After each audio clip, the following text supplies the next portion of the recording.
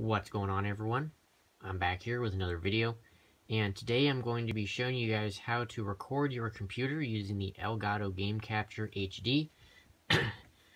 Now for this demonstration I'm going to be using a MacBook, but you can use a Windows computer as well. The process is exactly the same for both operating systems, and it also will work both on laptops and desktops. So essentially, you can do this on any type of laptop. It really doesn't matter.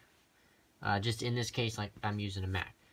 So now, for those of you that are going to be using a Mac that does not have a built-in HDMI port, you're going to need an HDMI adapter that goes to a mini display port.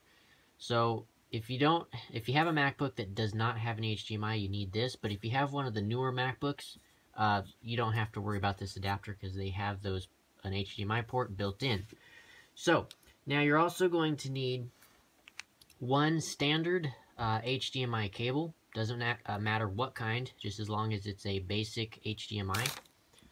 And you need the USB cable that came in the box with your Elgato. So those are the things that you need. So let's go ahead and get started. So first thing you need to do is grab your Elgato and plug in one end of the HDMI cable into the HDMI input on the Elgato. Like so. Alright. So then you need to grab the USB cable and plug it into the USB port on the opposite end of the Elgato. Now we're not going to be using the HDMI output on the Elgato, so just leave that alone. We're not going to be using that. So you should end up with the Elgato looking like this, with the USB going out of one side and the HDMI on the other. So essentially that's all you got to do there. Next, now again, this is only for Mac users, but for those of you that use this adapter, just go ahead and plug this into the mini display port on the side of the computer, like so, and you're good to go. Alright, from here, you're going to need to then download the Elgato Game Capture software, which I will provide a link in the description, so you guys do not need to search around for it. So let's go ahead and open up the program, wherever you have it stored on your computer. So just go ahead and open it up. As you can see here, so currently it is recognizing no devices because we have not plugged it in. So at this point, you're going to want to plug in the other end of the HDMI cable into your computer's HDMI port. And like I said, if you're using a Mac that does not have the HDMI port built in, you need to plug it into that adapter that I showed earlier in the video. So let's go ahead and do that. And the screen is going to flash for a few seconds as it adjusts to the resolution of the Elgato. So then we're going to plug in the USB cable into the USB port. And this will give the Elgato power, and it should recognize it, and you should see something on the screen. So again, it's going to flash black and back and forth several seconds as it adjusts to the resolution. So there we go. It's going to keep adjusting, and you should see the recording on the screen. There we go. So here we are. So as you can see, you now see your desktop mirrored through the Elgato's capture software.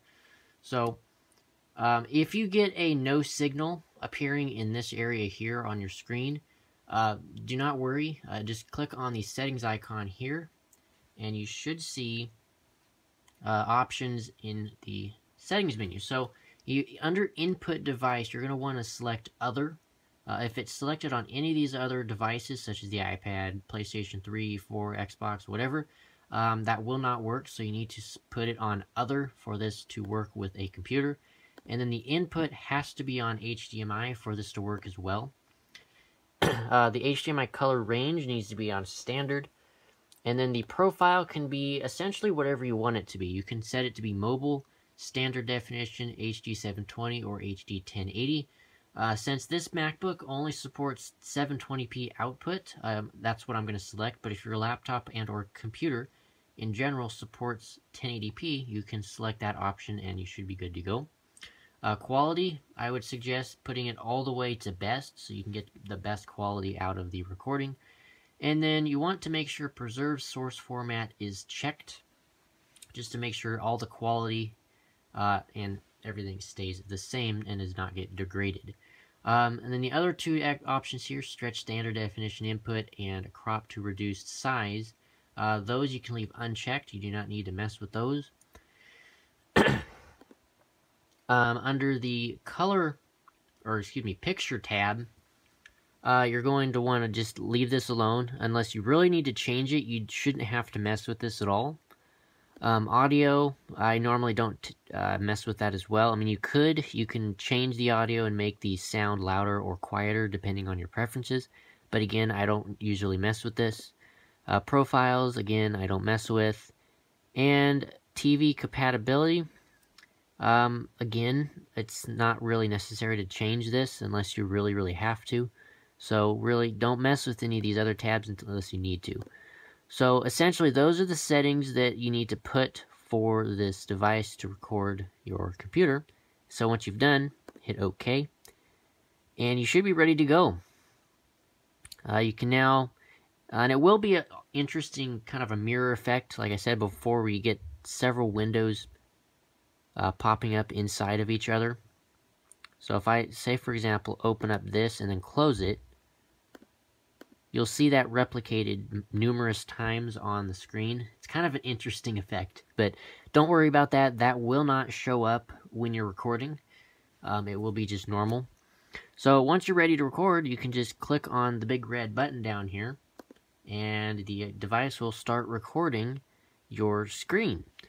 And to make sure that you don't record the actual Elgato software, you're going to want to minimize it. And there you go. So you can see we're now recording the desktop.